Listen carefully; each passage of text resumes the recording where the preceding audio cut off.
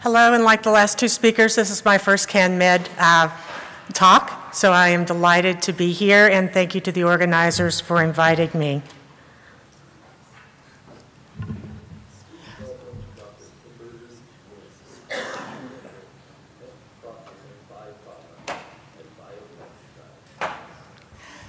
First, I would like to acknowledge my collaborators on this project. Dewey Trent is an undergraduate researcher in my laboratory. He's did the work on the armyworms that we'll discuss later. Tony Wong is a professor and an institute professor at the University of Tennessee in the Department of Food Science. She and her lab came up with the technology to make the nanoemulsions. And Zach Hansen is a plant pathologist, and he did the work on powdery mildew. He was at the University of Tennessee, and now he's associated with Cornell University. We hear a lot in this conference about the importance of hemp and the importance to human health. It's also very important for animal health. So if we look at the One Health concept, where I want to focus our talk today is on the third component, which is the environmental health. In hemp, we have very good products. We have the cannabinoids, but we also have a lot of other things that are produced. So we have the spent hemp, which is now being used in many states as animal feed. It can also be used to generate fibers. Extractors recycle their solvents. So the things that are left over are what we are using, and that is this small amount here, which is the byproduct of hemp extraction. So if we can find a good use for this, then we will have completed the entire cycle for this particular plant, so it has little or no environmental impact. So that's what we decided to take on. We took the hemp plant, we went to the extractors, and they took the products, and we took what was left over. I've often called this our leftovers project. We submitted that to a microfluidizer with GRAS surfactants. GRAS simply means generally regarded as safe. This is an incredibly safe product. You could eat it, but I don't recommend it. But so what we did in the microfluidizer is simply make this into a nanoemulsion. These are very, very small molecules suspended in a liquid. If you think about salad dressing, when you mix oil and water, when you do that, you get that quick emulsion. Well, this is a stable emulsion that looks similar to that. What's in that emulsion is whatever is left over. In this first batch, it was very high still in the cannabinoids. That particular extractor didn't have a good extraction of the full CBD. That was mainly CBD. So we did distillation to get rid of the cannabinoids and really concentrate on the terpenes, because the terpenes are the things that we are interested in for insecticidal and fungicidal products. So if we look at what happened to our DPT, which is this distilled terpenes, we are mostly caryophyllene, bisabol, and hubulene, all sesquiterpenes. The minor terpenes included mostly the monoterpenes and some other terpenoids. And I'm using terpene and terpenoid interchangeably in this talk. They aren't the same, and I understand that. So throughout the talk, I'll use several abbreviations. One is DPT, and that is our distilled byproduct. TP, which is our crude byproduct. NE is simply our negative control, which is surfactant only, no terpenes. And NEM, which is our positive control. It is a well-regarded biopesticide. So one of the problems with natural products is shelf life. So with the nanoemulsion, we get a stable product. It does get a little cloudy after 30 days, but I've used some of these products up to 6 months to 2 years, and they still have activity. it's hard to see on this thing, but there's a little tiny yellow bar there that is 20 microns. So these are very, very small molecules of these nanoemulsions, these surfactants and terpenes together suspended in water.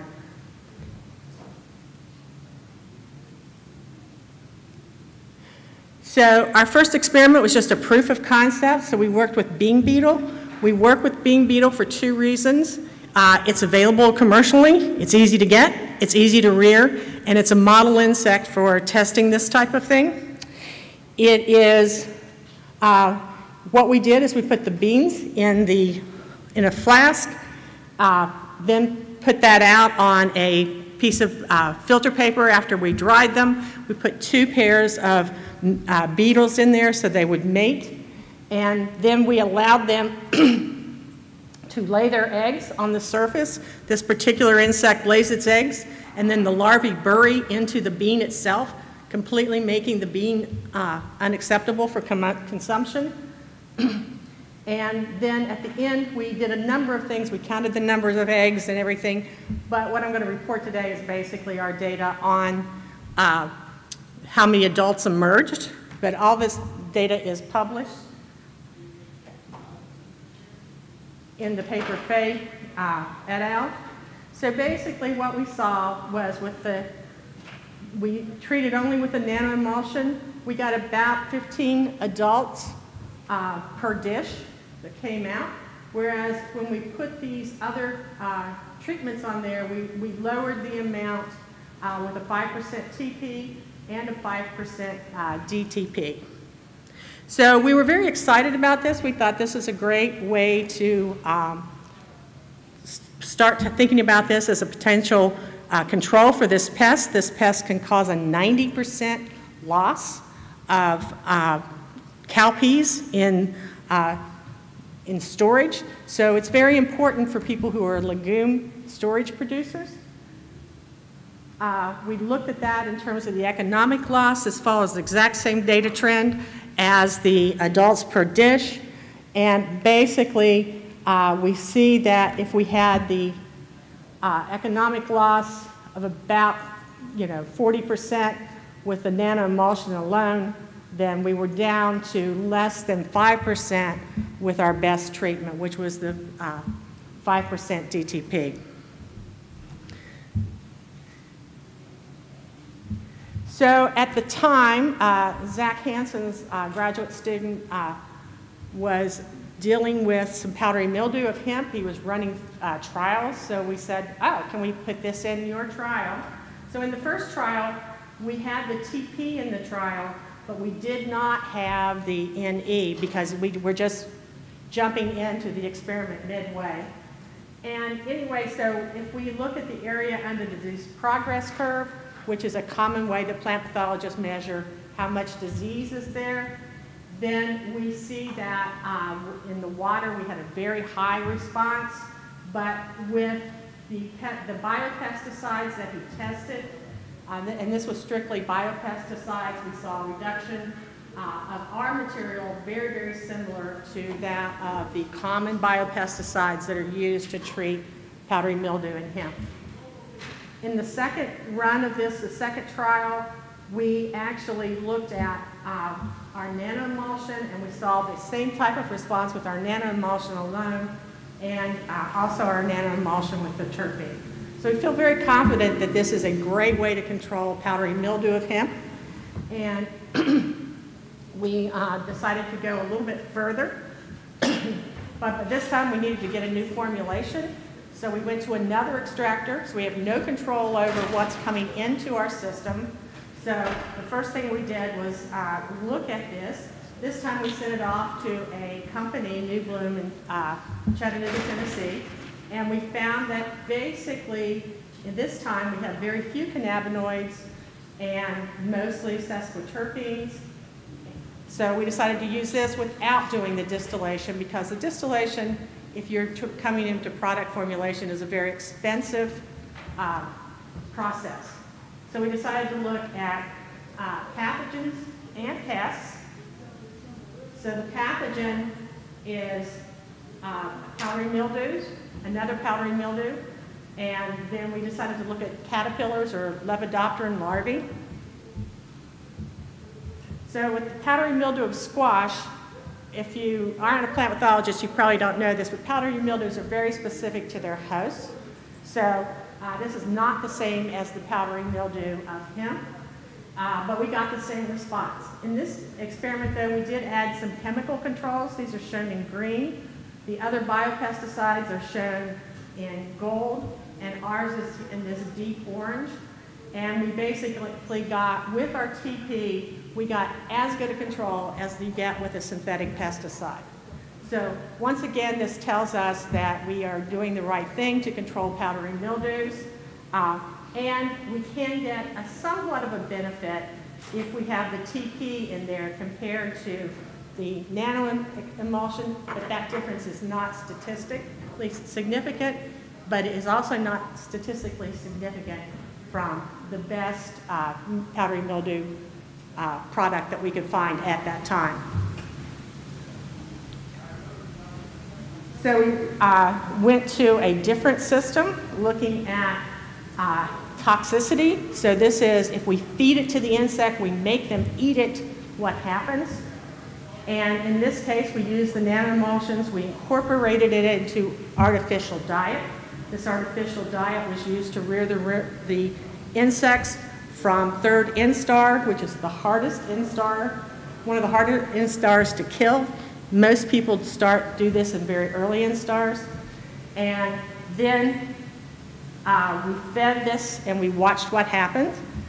And in this study, we had water as our control, we had a nanoemulsion control, and we had 2 doses of the TP and the nanoemulsion, a low dose and a high dose. And we did not see any statistical difference in the mortality of the insects in the low dose, but in the high dose we did.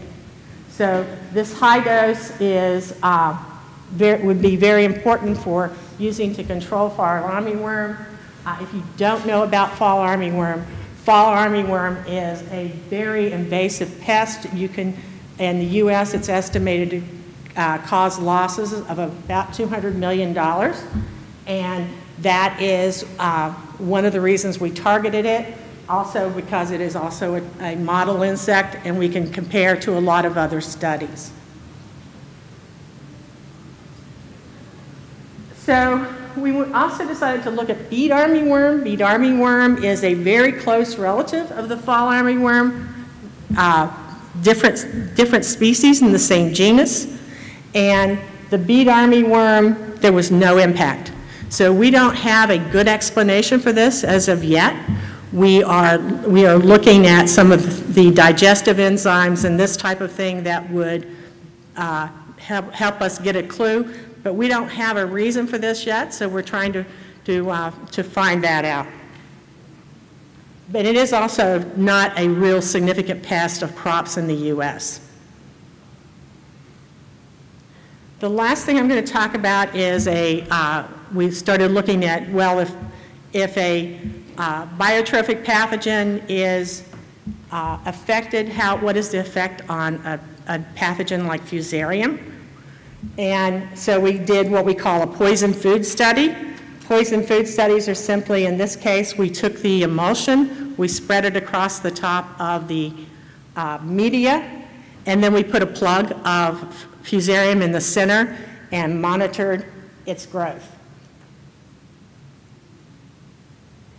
And in this experiment, the first time we used a Fusarium oxysporum, and it is an isolate that we received from Bonnie only, and it is an isolate that was derived from strawberries.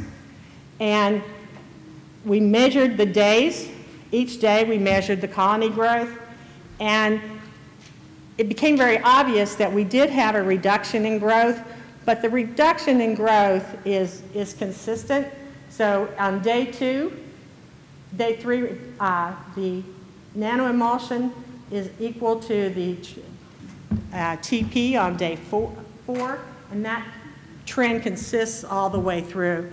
So we really don't think this is a great product to control something like Fusarium, but It does slow it down, but it doesn't really control it. So we went to an isolate that we have from hemp. It is probably a Sporotrichoides, and asked the same question, got exactly the same result. So while I think this is a great pesticide for the powdery mildews, being able to treat something for Fusarium may not work. We are currently looking at this as a seed treatment and seeing what happens when we put Fusaria, seed that has Fusaria, into the treatment and see if we can get rid of Fusarium that way.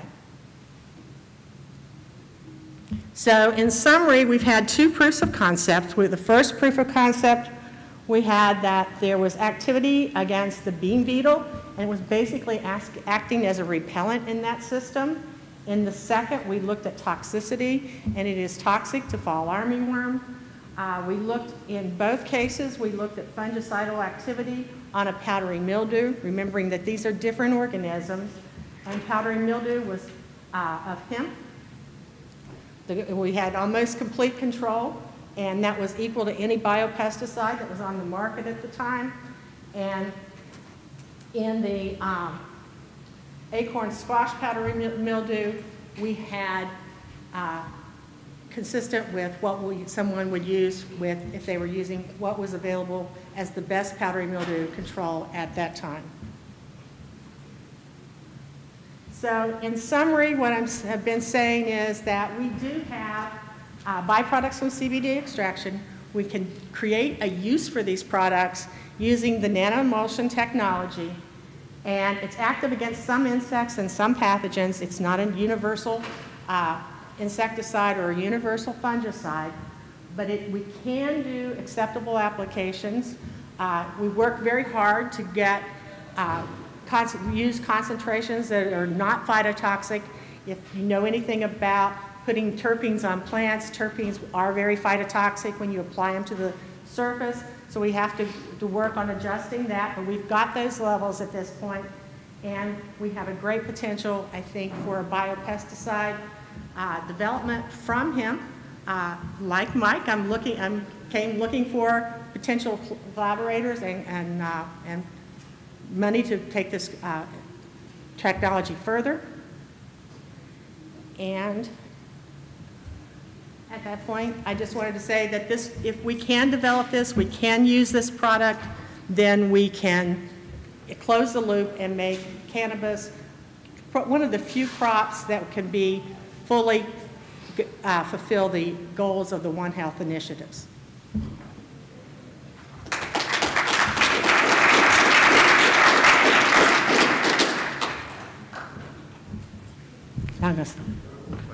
Thank you for this nice presentation, but I was a little bit confused because we have many cannabis cultivars very rich in terpenes, very, very, very rich in terpenes, but 100% susceptible to powdery mildew.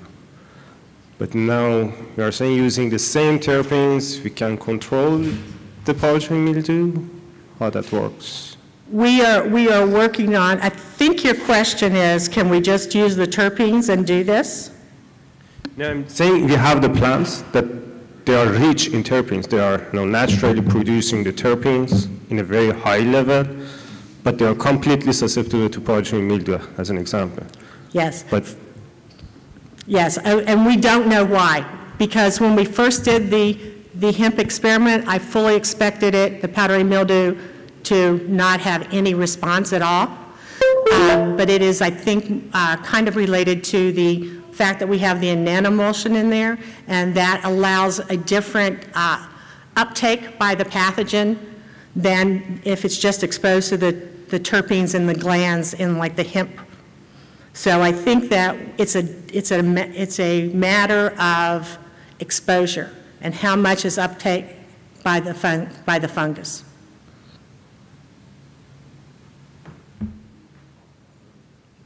Very much for. I think there was somebody over here. Did you have a question? Yes, I do. Okay. Thank you very much for your presentation, Dr. Gwinn. For your Fusarium studies, did you perform a concentration dependence study using the hemp-derived biopesticide? We did not do a concentration study. What we did is we took the same amount that we knew was not phytotoxic and the same concentration that we used on the powdery mildew, on the plants for powdery mildew. Anything above that was phytotoxic. So we also didn't see how low we could go, but since we didn't get great responses with the highest concentration that we felt we could use, we didn't pursue it any further. Now, we don't have that kind of data for seeds and the effects on seed germination, so we will be using higher concentrations in those studies. I have a question over here. Excuse me? Yes. Here. Yeah. Hi. Hi. Wonderful talk. I have a ton of questions, and focusing on the application methodologies where are you or have you looked at, with regard to seed, fumigant versus seed coating, or delivery to plants, soil drenching effects versus leaf spraying effects, and influences on mycorrhizal and beneficial? We have not looked at beneficials, and we are in the first stages of the seeds. What we are finding, because of some of my other interests in other bioactive products, we've been looking at hemp seed and Fusarium, and we find that if we do a surface sterilization of seed, we still have Fusarium. So we are concerned about that as a transmission, and excuse me, and so we are hoping that if we can soak them in this with the nanoemulsion, and it won't be toxic to seed germination because we don't know that at this point, that we can perhaps get some better control of those internally transmitted fungi.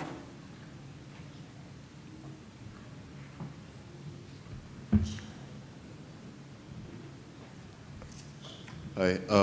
Do these types of molecules have any prior use in this application, and do the pests ever show any kind of resistance or tolerance over generations? Yes, there is a body of literature on essential oils, and these are common components of different essential oils, particularly the caryophyllene. That's been a standard test in a lot of the a lot of the insects. So yes, there is literature saying that this is an insecticidal property. This is a unique blend. So as we've talked about with human medicine, there is an entourage effect with it, with pesticides as well. So we don't know what this specific has done. This is the first testing of those. But some of these individually and also as components, usually, sometimes major components of other essential oils have been done. Usually with essential oils, we don't see resistance developing because the different essential oils have different terpenes have different modes of action. So these are all sesquiterpenes, so that might be a little more risk of developing resistance. But the fact is, when we have these are really terpenoids, that when we have these oxygens, at least with fungi, we found that they're more fungicidal typically with these oxygens. And so we don't know exactly what the risk of resistance for this is. We have not done the experiment where we go back and take the moths and make them and go back and start looking at generation after generation. I've been doing this work on insects. I'm a plant pathologist, so that was just beyond what I wanted to do.